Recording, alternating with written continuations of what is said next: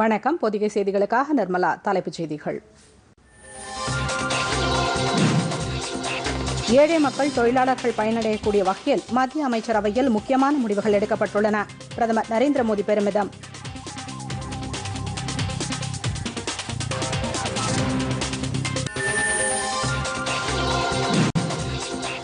பிரதமர் நரேந்திர மோடியின் சுயசார்பு இந்தியா திட்டத்தின் கீழ் அவசர கால கடன் உறுதி திட்டத்திற்கு 3 லட்சம் கோடி ரூபாய் கூடுதலாக ஒதுக்கீடு செய்ய மத்திய அமைச்சரவை ஒப்புதல். புலம்பெயர்ந்த தொழிலாளர்களுக்கு இலவச உணவு தானியம் வழங்கவும் அனுமதி.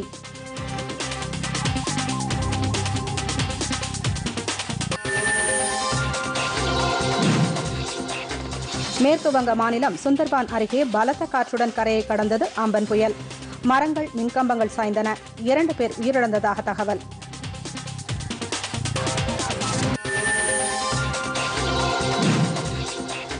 உள்நாட்டு விமான சேவை வரும் 25ஆம் தேதி தொடங்க உள்ள நிலையில் விமான பயணிகளுக்கான புதிய வழிகாட்டு நெறிமுறைகளை வெளியிட்டது மத்திய உள்துறை அமைச்சகம்.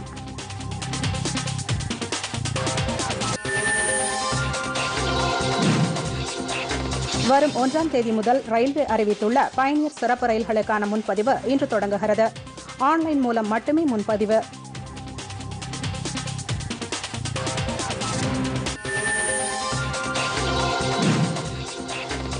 நாடு முழுவதும் கொரோனா தொற்றால் பாதிக்கப்பட்டோர் எண்ணிக்கை 1 லட்சத்தை தாண்டியது. தமிழகத்தில் ஒரே நாளில் 987 பேர் சிகிச்சைக்கு பின் வீடு திரும்பினர். விரிவான செய்திகள். புலம்பெயர்ந்த தொழிலாளர்கள், ஏழை மக்கள், மூத்த குடிமக்களின் நலன்களை பிரதிபலிக்கக்கூடிய முக்கியமான முடிவுகள் நேற்று நடைபெற்ற அமைச்சரவைக் கூட்டத்தில் எடுக்கப்பட்டுள்ளதாக பிரதமர் நரேந்திர மோடி தெரிவித்துள்ளார். இது தொடர்பாக அவர் தமது டுவிட்டர் பதிவில் கடன் கிடைப்பதை எளிதாக்கும் நடவடிக்கைகள், மீன்வளத்துறையில் வாய்ப்புகளை அதிகரித்தல் போன்ற முடிவுகளும் எடுக்கப்பட்டுள்ளதாக குறிப்பிட்டுள்ளார். அமைச்சரவையின் இந்த முடிவுகள் நாடு முழுவதும் உள்ள பல்வேறு மக்களுக்கும் பலனளிக்கும் என்றும் பிரதமர் தெரிவித்துள்ளார். குறு உணவு பதப்படுத்துதல் நிறுவனங்களை ஏற்படுத்தும் திட்டத்தின் மூலம் உணவு பதப்படுத்துதல் துறை மிகப்பெரிய வளர்ச்சி எட்டும் என்றும், ஆத்ம நிர்பார் பாரத் திட்டத்தை நோக்கிய முயற்சிகளுக்கு இந்த முடிவுகள் வலு சேர்க்கும் என்றும் பிரதமர் தெரிவித்துள்ளார். மீன்வளத்துறையில் நவீன தொழில்நுட்பங்கள், கட்டமைப்பு மற்றும் நிதியுதவியை உறுதி செய்வதற்கான வாய்ப்புகள் ஏற்பட்டு நீல புரட்சி ஏற்படும் என்றும் பிரதமர் நம்பிக்கை தெரிவித்துள்ளார்.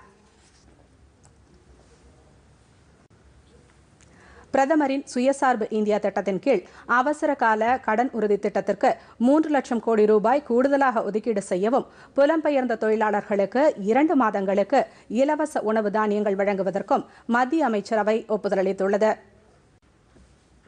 பிரதமர் நரேந்திர மோடி தலைமையில் புதுதில்லியில் நேற்று மத்திய அமைச்சரவை கூட்டம் நடைபெற்றது. இந்த கூட்டத்தில் பிரதமரின் சுயசார்பு இந்தியா திட்டத்தின் கீழ் நாட்டின் பொருளாதாரத்தை மேம்படுத்த மத்திய நிதியமைச்சர் நிர்மலா சீதாராமன் வெளியிட்ட பல்வேறு அறிவிப்புகளுக்கு அதிகாரப்பூர்வ ஒப்புதல் அளிக்கப்பட்டது. இதன்படி அவசரகால கடன் உத்தரவாத திட்டம் மூலமாக குறு, சிறு, நடுத்தர தொழில் நிறுவனங்கள் மற்றும் முத்ரா திட்ட கடன் உதவி பெற்றவர்களுக்கு கூடுதல் நிதி வழங்குவதற்கான 3 லட்சம் கோடி ரூபாய் கூடுதல் ஒதுக்கீட்டு திட்டத்திற்கு அனுமதி அளிக்கப்பட்டது. வங்கி அல்லாத நிதி நிறுவனங்கள் மற்றும் வீட்டு வசதி நிறுவனங்களின் பணப்புழக்கத்தை மேம்படுத்தும் வகையில் புதிய சிறப்பு நிதி தொகுப்பு திட்டத்தை செயல்படுத்தவும் அமைச்சரவை கூட்டம் ஒப்புதல் அளித்தது. பிரதமரின் சுயசார்பு இந்தியா நிதி வழங்கும் திட்டத்தின் கீழ் புலம்பெயர்ந்த தொழிலாளர்கள் மற்றும் நாடு முழுவதும் உணவின்றி தவிர்ப்போருக்கு உணவு தானியங்கள் ஒதுக்கீடு செய்வதற்கும், நாடு முழுவதும் மீன்வள மேம்பாட்டிற்கு வழிவகுக்கக்கூடிய நீடித்த நீல புரட்சியை ஏற்படுத்தக்கூடிய பிரதமரின் மீன்வள திட்டத்திற்கும் அமைச்சரவை ஒப்புதல் வழங்கியுள்ளது. மாதம் ஒன்றுக்கு மே மற்றும் ஜூன் மாதங்களில் புலம்பெயர்ந்த தொழிலாளர் ஒருவருக்கு இலவசமாக 5 கிலோ உணவு தானியங்கள் வழங்குவதற்கான ஒப்புதல் தெரிவிக்கப்பட்டது. மத்திய அரசுக்கு இதன் காரணமாக 2982 கோடி ரூபாய் உணவு மானிய செலவு ஏற்படும் என்றும், உணவு தானியங்களை மாநிலங்களுக்கு இடையே கொண்டு செல்வதற்கான செலவையும் அதனை கையாளும் செலவையும் மத்திய அரசு ஏற்கும் என்றும் அமைச்சரவையில் முடிவு செய்யப்பட்டது. அந்த வகையில் 127 கோடியே 25 லட்சம் ரூபாய் இதற்காக செலவிடப்படும் என்றும், மத்திய அரசின் நிதியுதவியுடன் அகில இந்திய அளவில் 10,000 கோடி ரூபாய் மதிப்பில் அமைப்புசாரா நிறுவனமாக குறு உணவு பதப்படுத்துதல் நிறுவனங்களை உருவாக்கும் திட்டத்திற்கும் அனுமதி அளிக்கப்பட்டுள்ளது. ஹிந்துஸ்தான் ஆர்கானிக் கெமிக்கல்ஸ் நிறுவனத்தில் அரசுக்கு உள்ள கடனுக்கான வட்டித்தொகை 7 கோடியே 59 லட்சம் ரூபாய் தள்ளுபடி செய்வதற்கும் அமைச்சரவை ஒப்புதல் அளித்துள்ளது. மேலும் ஜம்மு காஷ்மீர் மறுசீரமைப்பு சட்டத்திற்கான 2ஆம் கட்ட ஒப்புதலையும் அமைச்சரவை ஒப்புதல் அளித்துள்ளது. இதனைத் தொடர்ந்து பிரதமர் நரேந்திர மோடி தலைமையில் நடைபெற்ற பொருளாதார விவகாரங்களுக்கான அமைச்சரவை குழு கூட்டத்தில் அண்மையில் நிதியமைச்சர் அறிவித்த நிலக்கரி மற்றும் பழுப்பு நிலக்கரி சுரங்கங்களை வருவாய் பகிர்வு அடிப்படையில் விற்பனை செய்வதற்கான ஏல நடைமுறை விதிகளை வகுக்கவும் ஒப்புதல் தெரிவிக்கப்பட்டது. அரசின் இந்த நடவடிக்கைகளால் வெளிமாநில தொழிலாளர்கள் எதிர்கொள்ளும் பிரச்சனைகள் தீர்க்கப்படும் என்றும் அரசு தகவல்கள் தெரிவிக்கின்றன. வங்கக்கடலில் உருவான அம்பன் புயல் சூப்பர் புயலாக உருவெடுத்து பின்னர் அதிதீவிர புயலாக மாறி நேற்றிரவு மேற்கு வங்க மாநிலம் சுந்தர்பான் கடலோர பகுதியில் கரையை கடந்தது. பிற்பகலில் கரையை கடக்க தொடங்கிய இந்த புயல் சில மணி நேரம் நீடித்ததாகவும் இதன் காரணமாக ஒடிசா மற்றும் மேற்கு வங்க மாநிலங்களில் 160 முதல் 170 கிலோமீட்டர் வேகத்தில் பலத்த காற்று வீசியதாகவும் வானிலை மைய தகவல்கள் தெரிவிக்கின்றன.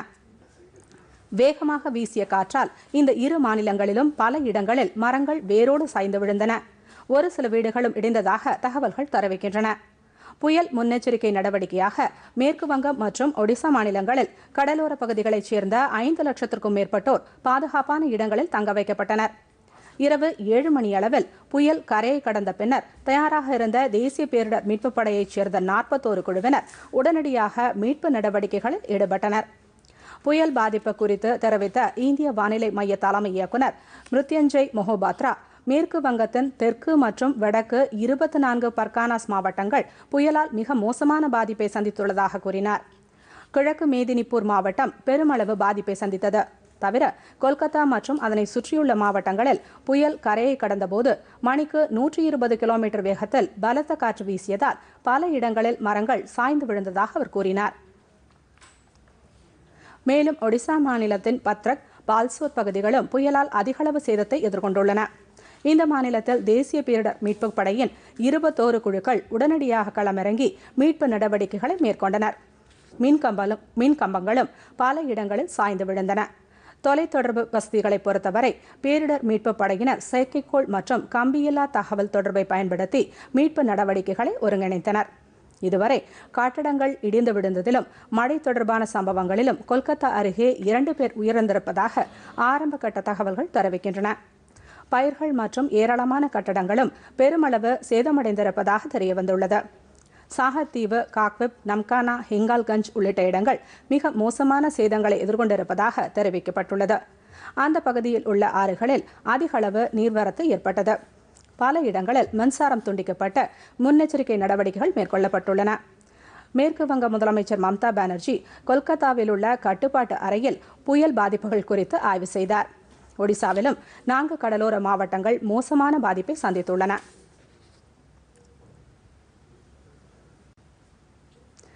அணிசேரா நாடுகளின் சுகாதாரத்துறை அமைச்சர்கள் கூட்டத்தில் மத்திய சுகாதாரத்துறை அமைச்சர் ஹர்ஷ்வர்தன் புதுதில்லியிலிருந்து காணொலி காட்சி மூலம் நேற்று பங்கேற்றார். அஜர்பைஜான் குடியரசை சேர்ந்த அமைச்சர் ஷிராலியேவ் தலைமையில் நடைபெற்ற இந்த கூட்டத்தில் நாம் அமைப்பில் இடம்பெற்றுள்ள நாடுகளின் அமைச்சர்கள் பங்கேற்று கொரோனா தொற்றால் எழுந்துள்ள அச்சுறுத்தல் மற்றும் கவலைகளை பரிமாறிக்கொண்டனர். உரிய தயார் நிலை மற்றும் அந்த தொற்றை முறியடிக்க சர்வதேச அளவிலும் பிராந்திய அளவிலும் ஒருங்கிணைந்து செயல்படுவது குறித்தும் இந்த கூட்டத்தில் ஆலோசிக்கப்பட்டது.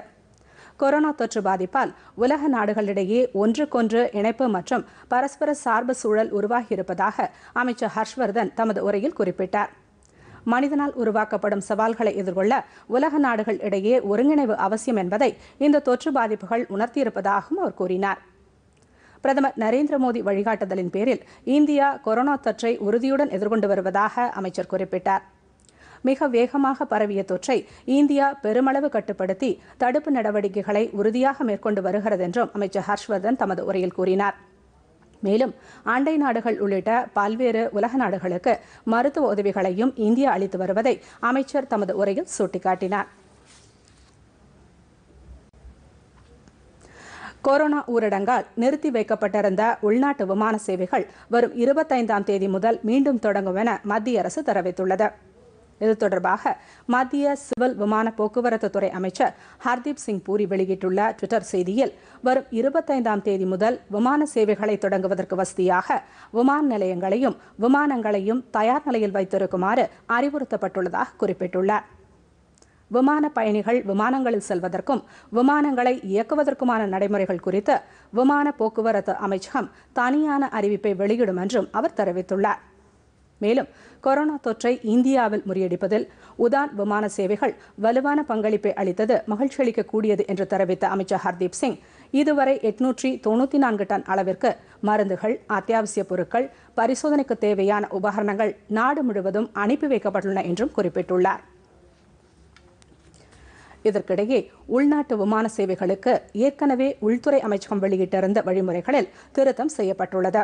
அதன்படி விமான பயணிகள் சூட்கேஸ் போன்ற பெரிய உடைமைகளை எடுத்துச் செல்ல அனுமதியில்லை. அண்மையில் விமான பயணம் மேற்கொண்டது குறித்த விவரத்தை அளிக்க வேண்டும். விமானம் புறப்படுவதற்கு 2 மணி நேரத்திற்கு முன்னதாகவே விமான நிலையத்திற்கு வர வேண்டும். அனைத்து பயணிகளுக்கும் உடல் வெப்ப பரிசோதனை உள்ளிட்ட பரிசோதனைகள் மேற்கொள்ளப்பட வேண்டும். பயணிகள் அனைவரும் ஆரோக்கிய சேது செயலியை கட்டாயம் பதிவிறக்கம் செய்திருப்பதுடன் அவர்களுக்கு தொற்று இல்லை என்ற தகவல் அதில் இடம்பெற்றிருக்க வேண்டும். அனைத்து விமான நிலையங்களிலும் தனிமைப்படுத்தும் முகாம்கள் அமைக்கப்பட்டிருக்க வேண்டும். தனிநபர் இடைவெளியுடன் பயணிகளுக்கான குறியீடு இடப்பட வேண்டும் ஆகிய விதிமுறைகளை உள்துறை அமைச்சகம் வெளியிட்டுள்ளது. வெளிநாடுகளில் தவிக்கும் இந்தியர்களை அழைத்து வரும் வந்தே பாரத் திட்டத்தின் கீழ் சவுதி அரேபியா, ஐக்கிய அரபு எமிரேட்ஸ், ஓமன், குவைத், கத்தார் ஆகிய நகரங்களிலிருந்து நேற்று புறப்பட்ட 9 விமானங்கள் இந்தியாவின் பல நகரங்களுக்கு வந்தடைந்தன. இந்த சிறப்பு விமானங்களில் 1500 இந்தியர்கள் பல்வேறு நகரங்களுக்கு வந்தடைந்துள்ளனர். அதன்படி 2 விமானங்கள் ஹைதராபாத் மற்றும் விசாகப்பட்டினம் விமான நிலையங்களுக்கு சென்றடைந்தன. சவுதி அரேபியாவிலிருந்து கேரள மாநிலம் கண்ணூருக்கும், ரியாதிலிருந்து டாமன் மற்றும் பெங்களூருவுக்கும் இருவேறு விமானங்கள் சென்றடைந்தன. இதேபோல் ஹைதராபாத்திற்கும் ஒரு விமானம் இந்தியர்களுடன் சென்றடைந்தது. துபாயிலிருந்து கொச்சிக்கு 2 விமானங்களும், புவனேஸ்வருக்கு ஒரு விமானமும் இயக்கப்பட்டுள்ளது. இந்த விமானங்களில் வயது முதிர்ந்தோர், மருத்துவ உதவி தேவைப்படுவோர், கர்ப்பிணி பெண்கள் உள்ளிட்டோருக்கு முன்னுரிமை அளிக்கப்பட்டதாக தகவல்கள் தெரிவிக்கின்றன. நேற்று மட்டும் 1000 பேர் பல்வேறு நாடுகளிலிருந்து இந்தியா வந்துள்ளனர். தற்போதைய கொரோனா பாதிப்பு காலத்தில் அரசு அலுவலகங்களில் பணியாற்றும் கர்ப்பிணி பெண்கள் பணிக்கு வர தேவையில்லை என தெரிவித்து மத்திய பணியாளர் நலத்துறை விலக்கு அளித்துள்ளது. இது தொடர்பாக மத்திய பணியாளர் நலன் மற்றும் பிரதமர் அலுவலக இணையமைச்சர் ஜிதேந்திர சிங் அனுப்பியுள்ள சுற்றறிக்கையில் பல்வேறு அமைச்சகங்கள் மற்றும் துறைகளைச் சேர்ந்த பொறுப்பு அதிகாரிகள் இந்த உத்தரவை பின்பற்ற வேண்டும் என குறிப்பிட்டுள்ளார். அனைத்து மாநிலங்கள் மற்றும் யூனியன் பிரதேசங்களுக்கும் இந்த சுற்றறிக்கை பொருந்தும் என தெரிவிக்கப்பட்டுள்ளது. ஏற்கனவே பேறுகால விடுப்பில் இல்லாத கர்ப்பிணி பெண்களுக்கும் இந்த உத்தரவு பொருந்தும். மேலும் மாற்றுத்திறனாளிகளுக்கும் அரசு அலுவலகங்களுக்கு வருவதிலிருந்து விலக்கு அளிக்கப்படுவதாக அதில் அமைச்சர் தெரிவித்துள்ளார்.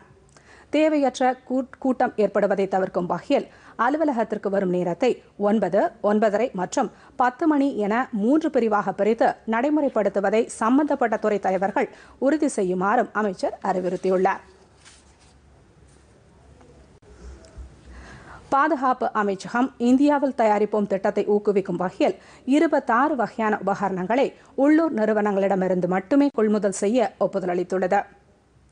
இந்திய சந்தையில் பாதுகாப்பு உபகரண உற்பத்தி சேவைகளை ஊக்குவிக்கும் வகையில் பாதுகாப்பு துறையின் இத்தகைய கொள்முதலுக்கு மத்திய அரசு அனுமதி வழங்கியுள்ளது.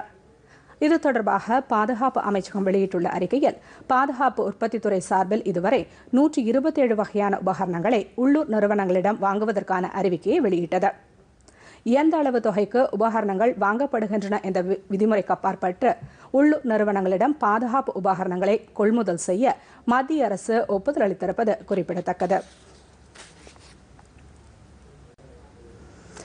புலம்பெயர்ந்த தொழிலாளர்களுக்காக இயக்கப்படும் ஷர்மிக் சிறப்பு ரயில்களின் எண்ணிக்கை இரட்டிப்பாக்கப்படும் என்று ரயில்வே துறை அறிவித்துள்ளது. அதன்படி சுமார் 200 ரயில்கள் வரை நேற்றிரவு இயக்கப்பட்டதாக ரயில்வே வெளியிட்ட அறிக்கை தெரிவிக்கிறது. அந்தந்த மாநில அரசுகள் ரயில்வே துறையுடன் ஒருங்கிணைந்து பல்வேறு இடங்களிலும் இருந்து ரயில் நிலையங்களுக்கு தொழிலாளர்களை அழைத்து வரும் பணிகளை மேற்கொள்கின்றன. இதற்கிடையே அடுத்த மாதம் 1 தேதியிலிருந்து புதிய அட்டவணையுடன் தினசரி ரயில் சேவையாக குளிர்சாதன வசதி இல்லாத 200 சிறப்பு ரயில்கள் இயக்கப்படும் என ஏற்கனவே ரயில்வே துறை அறிவித்துள்ளது. இதற்கான முன்பதிவு ஆன்லைன் மூலம் மட்டுமே மேற்கொள்ளப்படும். இந்த முன்பதிவு இன்று தொடங்கும் என ரயில்வே துறை தெரிவித்துள்ளது. மத்திய பணியாளர் தேர்வு வாரியமான UPSC நடத்தும் தேர்வுகள் குறித்த அட்டவணை விவரங்கள் அடுத்த மாதம் 5ஆம் தேதிக்கு பின்னர் வெளியிடப்பட உள்ளன. கொரோனா தொற்றால் நாடு முழுவதும் அறிவிக்கப்பட்டுள்ள கட்டுப்பாடுகளால் எழுந்துள்ள நிலைமை குறித்து புதுதில்லியில் நேற்று நடைபெற்ற UPSCயின் சிறப்பு கூட்டத்தில் ஆலோசனை நடத்தப்பட்டது. பல்வேறு கட்டுப்பாடுகள் நீட்டிக்கப்பட்டுள்ள நிலையில் UPSC சார்பில் நடந்த உத்தேசித்துள்ள தேர்வுகள் மற்றும் நேர்முக தேர்வுகளை இப்போதைக்கு நடத்துவது சாத்தியமில்லை என அந்த கூட்டத்தில் முடிவு செய்யப்பட்டது. மத்திய அரசால் அறிவிக்கப்படும் கட்டுப்பாடு தளர்வு உத்தரவுகளுக்கு ஏற்ப மீண்டும் நிலைமை குறித்து ஆய்வு செய்து அடுத்த மாதம் 5ஆம் தேதிக்கு பின்னர் UPSC அட்டவணை அதன் இணையதளத்தில் அறிவிக்கப்படும் என தெரிவித்துள்ளது. கடந்த 2 மாதங்களாக பல தேர்வுகள் மற்றும் நேர்முக தேர்வுகள் ஒத்திவைக்கப்பட்டிருப்பது குறிப்பிடத்தக்கது. நாட்டில் கோவிட்-19 பாதிக்கப்பட்டு குணமடைந்தவர்களின் எண்ணிக்கை 39.62% அதிகரித்துள்ளது என்று மத்திய சுகாதாரத்துறை அமைச்சகம் தெரிவித்துள்ளது. இதுவரை 42,298 பேர் குணமடைந்துள்ளதாக அது கூறியுள்ளது. முன்னதாக ஊரடங்கு தொடங்கிய காலத்தில் குணமடைந்தவர்களின் சதவீதம் 7.1 இருந்ததாகவும் சுகாதாரத்துறை அமைச்சகம் குறிப்பிட்டுள்ளது. நாட்டில் கோவிட்-19 இதுவரை 1,06,075 பேர் பாதிக்கப்பட்டுள்ளனர். உயிரிழந்தோரின் எண்ணிக்கை 3,303 அதிகரித்துள்ளது. அதிகபட்சமாக மகாராஷ்டிர மாநிலத்தில் இதுவரை தொற்று உறுதி செய்யப்பட்டவர்களின் எண்ணிக்கை 37,136 அதிகரித்துள்ளது. இதில் 1,325 பேர் உயிரிழந்துள்ளனர். 9,639 பேர் குணமடைந்துள்ளனர். குஜராத்தில் 12,140 பேர் பாதிக்கப்பட்டு 719 பேர் உயிரிழந்தனர். 5,043 பேர் குணமடைந்துள்ளனர். மத்திய பிரதேசத்தில் 5,465 பேர் பாதிக்கப்பட்டு 258 பேர் உயிரிழந்தனர். 2,630 பேர் குணமடைந்துள்ளனர். மேற்கு வங்க மாநிலத்தில் 2,961 பேர் பாதிக்கப்பட்டு 250 பேர் உயிரிழந்தனர். 1,074 பேர் குணமடைந்துள்ளனர். தலைநகர் தில்லியில் 10,554 பேர் பாதிக்கப்பட்டு 168 பேர் உயிரிழந்தனர். 4,750 பேர் குணமடைந்துள்ளதாக மத்திய சுகாதாரத்துறை அமைச்சகம் அறிவித்துள்ளது. தமிழகத்தில் நேற்று மேலும் 743 பேருக்கு நோய் தொற்று உறுதி செய்யப்பட்டதை அடுத்து பாதிக்கப்பட்டோரின் எண்ணிக்கை 13,191 அதிகரித்துள்ளது. இதுவரை மாநிலத்தில் 3,43,793 பேர் மருத்துவ பரிசோதனைக்கு உட்படுத்தப்பட்டுள்ளனர். சிகிச்சைக்கு பின் இதுவரை 5,882 பேர் குணமடைந்துள்ளதாக மாநில சுகாதாரத்துறை அமைச்சகம் தெரிவித்துள்ளது. புதுக்கோட்டை மாவட்டத்தில் ஏற்கனவே தொற்றால் சிகிச்சை பெற்ற 7 பேரில் 6 பேர் சிகிச்சைக்கு பின்னர் வீடு திரும்பியுள்ள நிலையில் புதிதாக 4 பேருக்கு தொற்று உறுதிப்படுத்தப்பட்டதால் தற்போது 5 பேருக்கு சிகிச்சை அளிக்கப்பட்டு வருகிறது. புதுச்சேரியில் மேலும் 4 பேருக்கு கோவிட்-19 தொற்று உறுதி செய்யப்பட்டதை தொடர்ந்து அம்மாநிலத்தில் சிகிச்சை பெறுவோரின் எண்ணிக்கை 12 அதிகரித்துள்ளது என்று சுகாதார இயக்குநரகம் குறிப்பிட்டுள்ளது. மத்திய அரசின் வரி வருவாயில் மாநிலங்களுக்கான மே மாத பங்கு தொகையான 46,038 கோடி ரூபாயை மத்திய நிதி அமைச்சகம் விடுவித்துள்ளது. இதன்படி தமிழ்நாட்டிற்கு 1,928 கோடியே 56 லட்சம் ரூபாய் மற்றும் சிறிய நகர்ப்புறங்கள் வளர்ச்சி மானியமாக 295 கோடியே 25 லட்சம் ரூபாய் ஆக மொத்தம் 2,223 கோடியே 81 லட்சம் நிதி வழங்கப்பட உள்ளது. இந்த தகவலை மத்திய நிதியமைச்சர் நிர்மலா சீதாராமன் அறிவித்துள்ளார். இந்த திட்டத்தின் கீழ் அதிகபட்சமாக உத்தரப்பிரதேச மாநிலத்திற்கு 8,255 கோடி ரூபாயும், அதற்கு அடுத்தபடியாக பீகாருக்கு 4,631 கோடியும், மத்திய பிரதேசத்திற்கு 3,630 கோடி ரூபாயும் ஒதுக்கப்பட்டுள்ளது. கொரோனா தடுப்பு நடவடிக்கையாக ஊரடங்கு அமலில் உள்ள நிலையில் கரூர் மாவட்டத்தில் உள்ள மாற்றுத்திறனாளிகளுக்கு அத்தியாவசிய பொருட்கள் உள்ளிட்ட அரசு நலத்திட்ட உதவிகளை மாநில போக்குவரத்து துறை அமைச்சர் MR விஜயபாஸ்கர் வழங்கினார். பின்னர் செய்தியாளர்களிடம் பேசிய அவர், கரூர் மாவட்டத்தில் உள்ள பொதுமக்களுக்கு தேவையான அனைத்து அடிப்படை வசதிகளும் வழங்குவதற்கு போர்க்கால அடிப்படையில் நடவடிக்கை எடுக்கப்பட்டு வருவதாக கூறினார். மாவட்டத்தில் உள்ள வெளிமாநில தொழிலாளர்களுக்கும் மாநில அரசின் சார்பில் நலத்திட்ட உதவிகள் வழங்கப்பட்டுள்ளதாக தெரிவித்தார். மாவட்டத்தில் 3,000 மாற்றுத்திறனாளிகளுக்கு அரசு சார்பில் அத்தியாவசிய பொருட்கள் வழங்க திட்டமிடப்பட்டுள்ளதாகவும் அமைச்சர் MR விஜயபாஸ்கர் குறிப்பிட்டார்.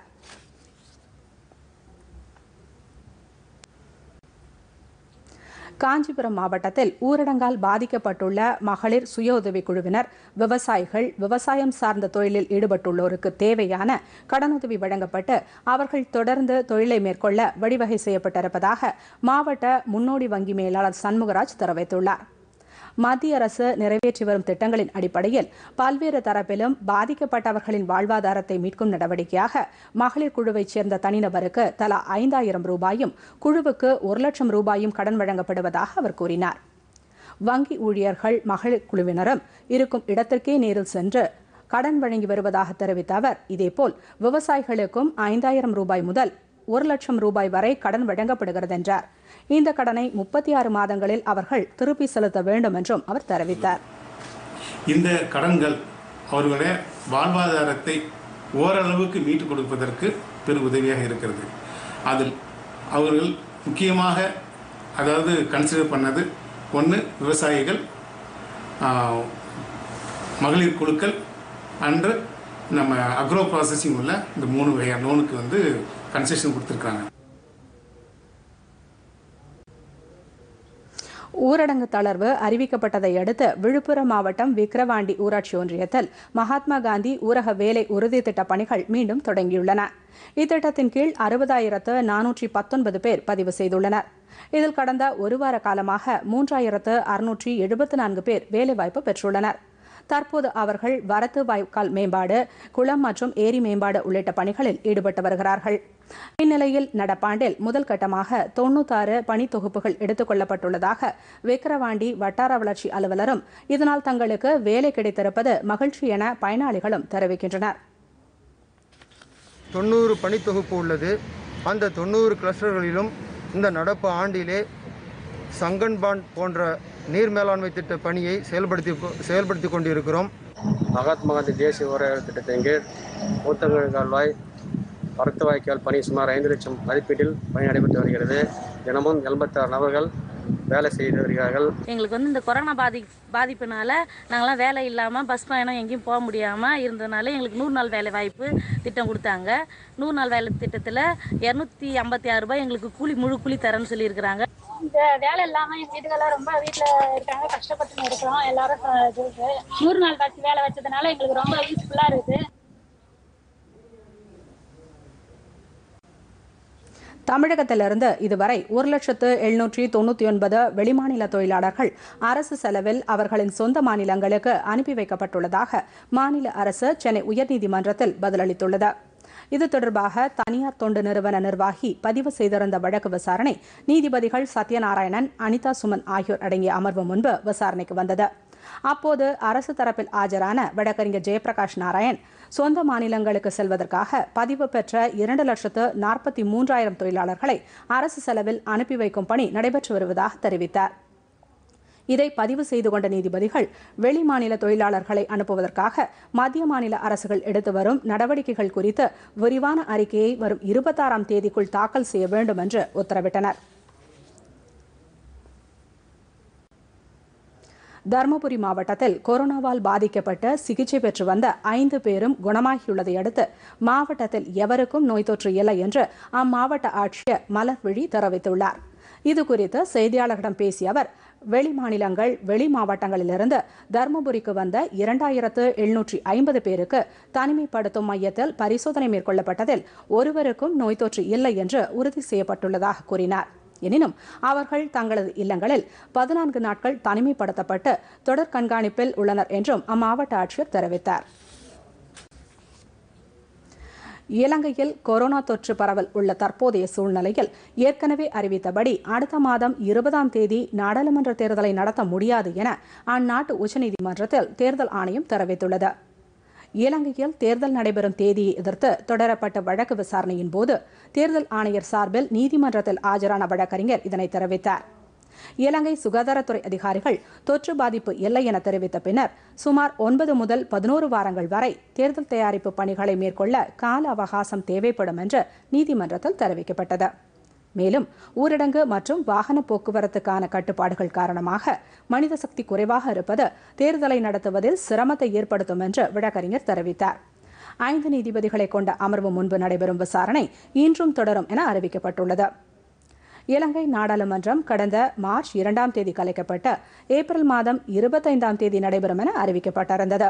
ஆனால் கொரோனா பாதிப்பால் ஜூன் 20ஆம் தேதிக்கு ஒத்திவைக்கப்படுவதாக தேர்தல் ஆணையம் பின்னர் அறிவித்திருந்தது. ஆப்கானிஸ்தானில் அடையாளம் தெரியாத நபர்கள் அடுத்தடுத்து நடத்திய இருவேறு துப்பாக்கிச் சூட்டில் பொதுமக்கள் தரப்பில் 14 பேரும் அந்நாட்டு ராணுவத்தினர் 9 பேரும் உயிரிழந்தனர். ஏராளமானோர் காயமடைந்தனர். வன்முறையை முடிவுக்கு கொண்டுவர வேண்டும் என்று ஐநா சார்பில் ஆப்கானிஸ்தானை வலியுறுத்திய நிலையில் அமெரிக்க சிறப்பு அமைதி தூதர் சல்மே கலிஜாத் அடுத்த சுற்று பேச்சுக்கு தாலிபான்களை வலியுறுத்திய நிலையில் இந்த தாக்குதல் நடைபெற்றுள்ளது. தலைநகர் காபூல் அருகே பர்வான் மாகாணத்தில் உள்ள மசூதி ஒன்றில் புகுந்த அடையாளம் தெரியாத நபர் ஒருவர் திடீரென துப்பாக்கியால் சுட்டதில் 11 பேர் உயிரிழந்தனர். மற்றொரு தாக்குதல் கிழக்கு கோஸ்ட் மாகாணத்தில் நிகழ்ந்தது. மசூதிக்கு சென்றுவிட்டு திரும்பிக் கொண்டிருந்த ஒரே குடும்பத்தைச் சேர்ந்தவர்கள் மீது துப்பாக்கி ஏந்திய நபர் நடத்திய தாக்குதலில் சகோதரர்கள் 3 பேர் உயிரிழந்தனர். இந்த இரு தாக்குதலுக்கு பின்னர் சம்பந்தப்பட்ட நபர்கள் தப்பியோடிவிட்டதாக ஆப்கானிஸ்தான் உள்துறை அமைச்சக செய்தி தொடர்பாளர் தாரிக் ஏரியன் தெரிவித்தார். இதுவரை இந்த தாக்குதலுக்கு எந்த ஒரு அமைப்பும் பொறுப்பேற்கவில்லை. இதற்கிடையே தஹார் மாகாணத்தில் சோதனை சாவடியில் தாலிபான் தீவிரவாதிகள் நடத்திய தாக்குதலில் 9 ராணுவத்தினர் உயிரிழந்ததாக தகவல்கள் தெரிவிக்கின்றன. சர்வதேச அளவில் கோவிட்-19 தொற்றால் பாதிக்கப்பட்டவர்களின் எண்ணிக்கை 50,82,000 தாண்டியுள்ளது. இதில் 3,29,000க்கும் மேற்பட்டோர் உயிரிழந்தனர். 20,20,000 பேர் குணமடைந்துள்ளனர்.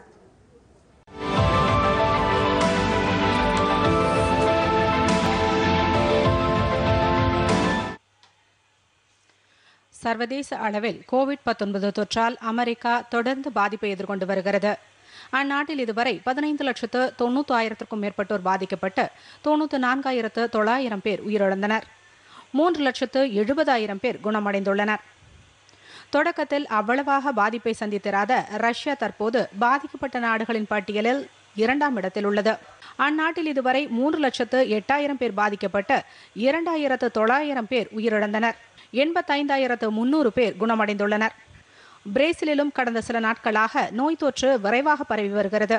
அந்நாட்டில் இதுவரை 2,93,000 பேர் பாதிக்கப்பட்டு 18,800 பேர் உயிரிழந்தனர். 1,16,000 பேர் குணமடைந்தனர். ஸ்பெயின் நாட்டில் 2,79,000 பேர் பாதிக்கப்பட்டு 27,800 பேர் உயிரிழந்தனர். 1,96,900 பேர் இதுவரை குணமடைந்துள்ளதாக தகவல்கள் தெரிவிக்கின்றன. தமிழகத்தில் மலை மாவட்டங்களில் உள்ள சில இடங்களில் இன்று லேசானது முதல் மிதமானது வரை மழை பெய்யக்கூடும் என்று சென்னை வானிலை ஆய்வு மையம் கூறியுள்ளது. மாநிலத்தில் வெப்பநிலை பொறுத்தவரை 40 டிகிரி முதல் 42 டிகிரி செல்சியஸ் வரை வெப்பம் பதிவாகக்கூடும் என்று தெரிவித்துள்ளது. சென்னையை பொறுத்தவரை அதிகபட்சமாக 42 டிகிரி செல்சியஸும் குறைந்தபட்சமாக 31 டிகிரி செல்சியஸும் வெப்பம் பதிவாகக்கூடும் என்று வானிலை ஆய்வு மையம் குறிப்பிட்டுள்ளது. இனி தொடர்வது நாளிதழ்களில் இன்று.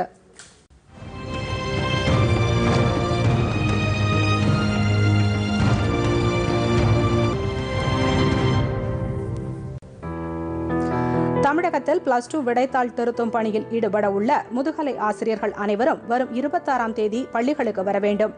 பள்ளி கல்வித்துறை உத்தரவு தினத்தந்தி.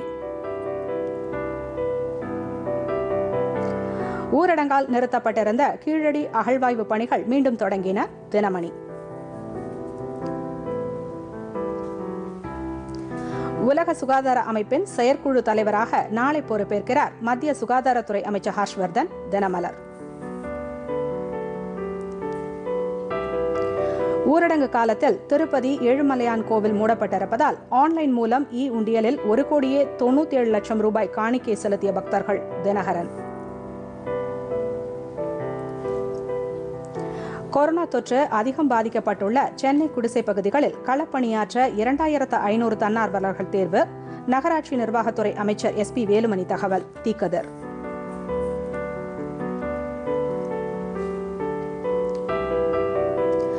இலங்கையில் சிக்கியுள்ள இந்தியர்களை மீட்க கொழும்பு தூத்துக்குடி இடையே அடுத்த மாதம் 1ஆம் தேதி சிறப்பு கப்பல் ஏற்பாடு. இந்து தமிழ் திசை. மீண்டும் தலைப்புச் செய்திகள்.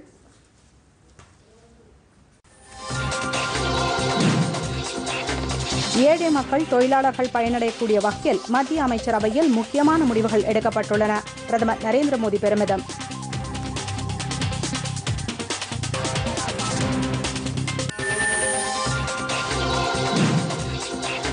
பிரதமர் நரேந்திர மோடியின் சுயசார்பு இந்தியா திட்டத்தின் கீழ் அவசர கால கடன் உறுதி திட்டத்திற்கு 3 லட்சம் கோடி ரூபாய் கூடுதலாக ஒதுக்கீடு செய்ய மத்திய அமைச்சரவை ஒப்புதல். புலம்பெயர்ந்த தொழிலாளர்களுக்கு இலவச உணவு தானியம் வழங்கவும் அனுமதி.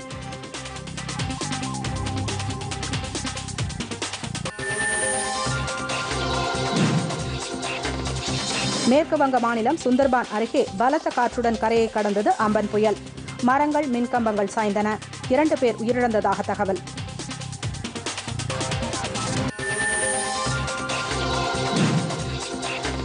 உள்நாட்டு விமான சேவை வரும் 25ஆம் தேதி தொடங்க உள்ள நிலையில் விமான பயணிகளுக்கான புதிய வழிகாட்டு நெறிமுறைகளை வெளியிட்டது மத்திய உள்துறை அமைச்சகம்.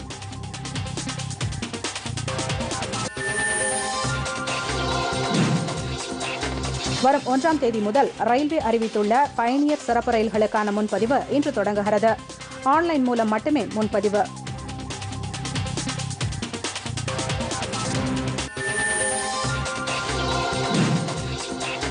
நாடு முழுவதும் கொரோனா தொற்றால் பாதிக்கப்பட்டோர் எண்ணிக்கை 1 லட்சத்தை தாண்டியது. தமிழகத்தில் ஒரே நாளில் 987 பேர் சிகிச்சைக்கு பின் வீடு திரும்பினர். இத்துடன் செய்திகள் நிறைவடைந்தன. மீண்டும் செய்திகள் காலை 11 மணிக்கு. வணக்கம்.